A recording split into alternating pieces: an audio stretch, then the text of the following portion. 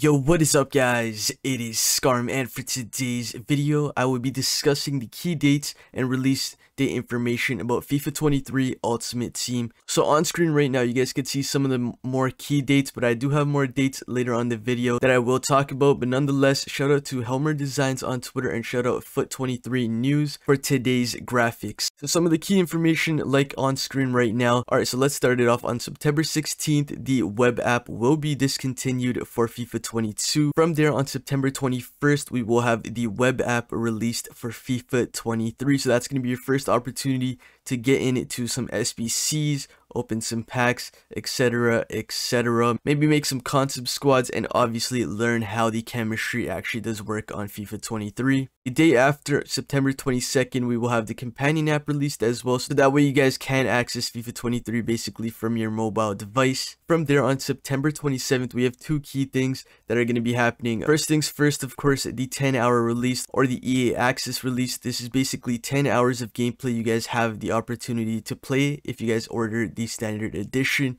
If you guys have the ultimate edition and ordered that, of course you guys would have the full access to the game, and that basically is going to be the release date for you. Now if you guys ordered the standard edition and you guys are not willing to pay the $5 for the EA Play access, this is going to be your first opportunity to access the full game, and that is going to be September 30th. Now obviously these were just some of the key dates. Let's move on to the actual full release for what it's looking like for the start of FIFA 23. Alright, and here is the full schedule for FIFA 23, so let's look into it. So obviously this one is missing the September 16th date, but regardless, September 18th we're going to get the full database release. That's basically going to be all the ratings, all the in-game stats of each and every player. Obviously many of those players have already been released and they have been circulating all over Twitter. But regardless, this is going to be the official release date of all of those stats. So we've already discussed the September 21st web app release date, but along with that, we will of course be getting ourselves a Team of the Week 1. The day after, we've already said this before, but on September 22nd, we do get the companion app release. September 27th, as discussed before, the 10-hour trial